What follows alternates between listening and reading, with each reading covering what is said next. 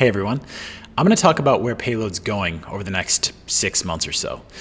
It's been a crazy couple months for us. Ever since we launched 2.0, we have just about doubled every single metric, and it's been a lot to keep up with. There are many things in flight, but I am incredibly excited about the future of where we're going to take Payload. And I'm going to go through it today. Before I do that, I want to just take a second and talk a little bit about where we are now and what we're going to be paying special attention to over the next 3 months as we build out new features. And the first thing is bugs and issues. If you've been around for a while, you probably noticed that the Payload team absolutely sprints through issues, open issues on GitHub on Mondays. We call that bug fixing Mondays. We just go hard all day. And that's our huge priority right now. We're not working on new features right now. Instead, we're just working on stability, fixing issues, concentrating on what we have, making sure that everyone's having a positive experience, making sure things are stable. And we're going to keep doing that for the next probably month straight. Just closing issues. We already have less issues than other CMSs out there and other application frameworks, but it's a big focus of ours to stay ahead of that and not let them pile up over time. And right now, look at that, 66 open pull requests for issues. And yeah, we're going to keep going on that. That's like issue number one. But issue number two is reaching stability for the packages that we just released in 2.0. So that means Postgres, that means lexical, and that means live preview. Those three packages are going to be receiving specific attention because we want them to leave beta and we want them to become stable as early as possible.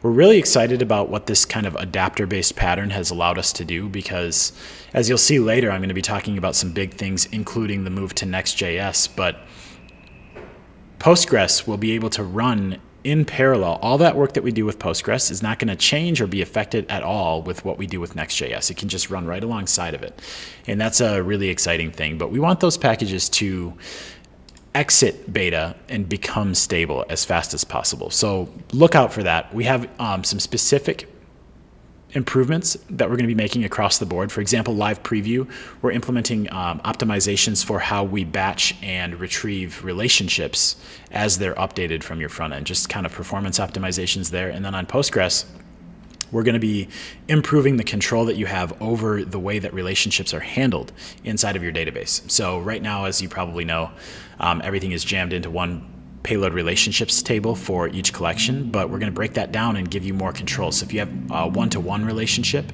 you can have more of a expected table structure. Lots of stuff like that, but that's first.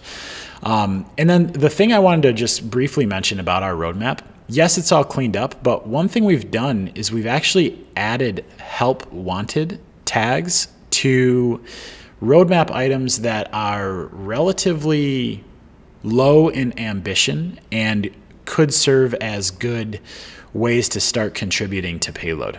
Like this is priority one, what I'm looking at here. This is our GitHub discussions, and I'm scrolling through priority one. And you can see a lot of these are marked as help wanted. And if you go to priority two, more of them are marked as help wanted. And same with priority three. There's some interesting things here like conditional tabs. So we have conditional logic, right? And that works on a field by field basis, but we could also extend it and use that on a tab by tab basis so that tabs automatically pop up based on conditions. Stuff like that. Really cool stuff. But you can take a look through here, and if you're interested in contributing to Payload, this is the spot to look. This is what we're prioritizing and where we could especially use help. The things that we're most likely to merge and give attention to as PRs. But now let's talk about the big stuff. I think it's pretty revealing that we just opened up this roadmap discussion 2 weeks ago, but it's already got 43 upvotes, and it's got a lot of action here. You can read through this roadmap item, but I think the big one that everyone expects at this point is that Payload will be moving to Next.js. And I personally think that this is going to be an incredibly good move for us. This is going to let us completely remove our requirement for Webpack aliases. We've done a proof of concept, and we've got a utility that automatically parses the config down into only things that are safe to be run in the browser. So you don't need to worry about it ever again. This is going to be a huge, massive move. And with that, you're going to get server-side hot module reloading out of the box. So when you change your payload config, boom, your handlers, your endpoints, will automatically update. You don't have to have NodeMon anymore. It will just work seamlessly. The proof of concept that we've done is very promising. And outside of that, another big kind of benefit of Next.js is that right now we're maintaining a bunch of different templates. So deploy Next.js in Payload with a custom server. Deploy Next.js serverless with the Next Payload package. We have our website template. We have our e-commerce template. We have our all kinds of stuff going on. But when we move to Next.js, all of this is going to get radically simpler. And the quality of these templates and boilerplates is going to skyrocket. And we're going to be able to focus more as a company. Really excited about that. And then we're also going to completely remove our requirement of supporting bundlers. So we just released Vite. If you ask me, I think that was a mistake. Vite is great for simple projects that are not isomorphic, meaning that they don't have code shared between the server and the browser.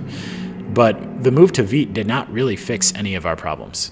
It was a good exploration, and I know a lot of you wanted it, but with Payload and Next.js, we're not even gonna have to support that.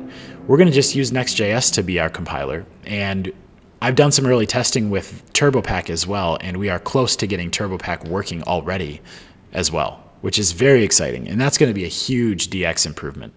I also saw that Next.js and Vercel just announced some improvements to cold starts, it's got my interest, I'll tell you that.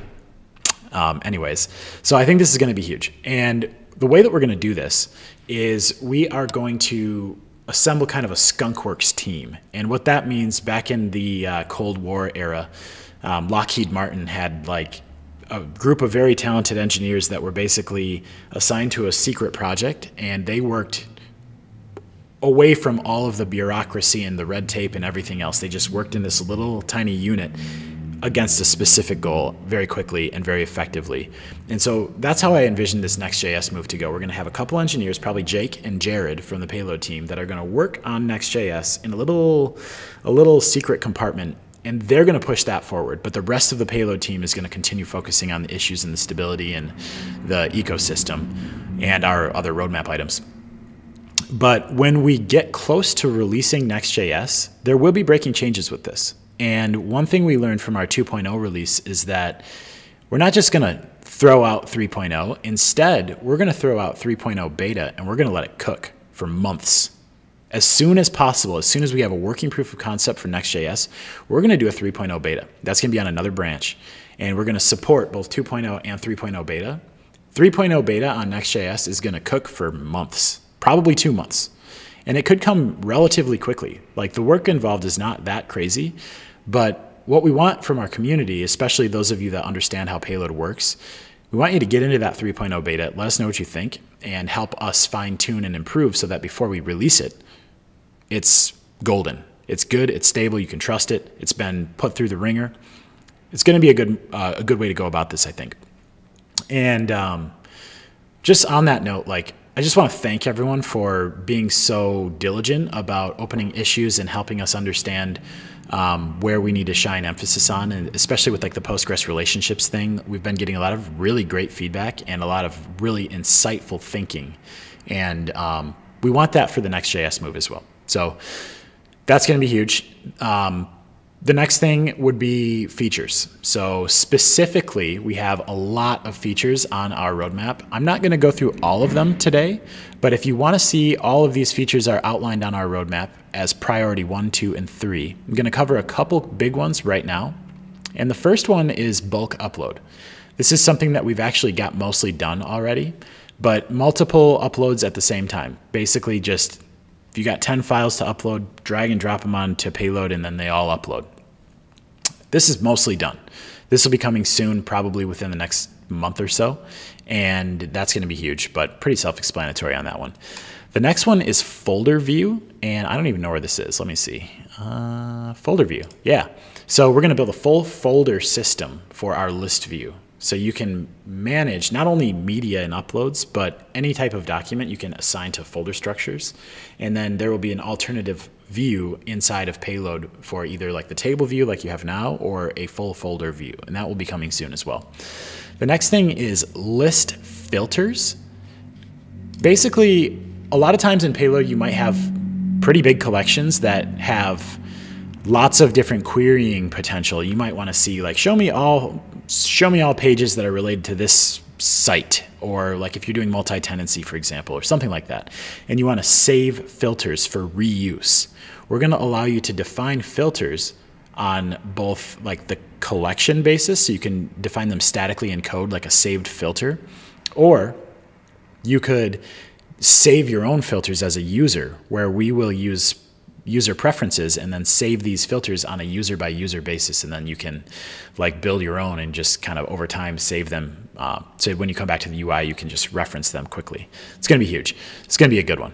The next one, I've got it on our little sidebar over here as localization, but there's actually a lot of different localization improvements that we're going to be making. The first one is visually differentiating localized fields from non-localized fields, just a UI thing. The next one is, I'm actually going to skip that one because there's a lot there, but let's see what else we have. Publishing individual locales. This one's almost done as well, but you're going to be able to basically, like right now Payload has drafts in the published document, but the draft includes many locales. And say you were working on Spanish and you only wanted to publish the changes to the Spanish locale. Let's say we had that one done and it's beautiful. You'll be able to say, okay, publish the Spanish locale only. And then it would copy that and put it onto the published document. So this is going to be great. We also have a way to edit multiple locales at once on the roadmap. And these things are all priority 1. So you'll be able to see like, here's the English quote, here's the Spanish quote, and here's the German quote. You'll be able to see them next to each other, easily copy data back and forth, and all kinds of stuff like that. So lots of interesting localization improvements coming as priority 1. And then the last, another big one is WebSockets. So we're going to build a full WebSocket API, and you're going to be able to subscribe to updates on a document basis or on a collection basis. And this is going to be huge. This is going to open the door to lots of things in the future, like multiplayer editing. And we're going to try to build it in a very isolated, compartmentalized way, just like the database adapters, where you can install it and then bam, it's going to work. And this is going to open up the door for real-time communication between Payload and your front ends. This is priority 1 as well. And then the last thing is SQLite. We are going to add SQLite support. Let's see, where is that? Let me just pull that up. Because we already are using Drizzle, adding additional relationships or relational database support is very easy. And this one, we marked it as size medium, but the work is mostly done already. And I think it could even be arguably size small. But there's not a lot of work to add additional database support. We also want to do MySQL, but SQLite is going to be the next one. So that's coming as priority 1 as well. I'm going to just change that, priority 1. Cool. But yeah, that's pretty much it. If you want to take a look at our roadmap more closely, there are a lot of things that I did not mention here.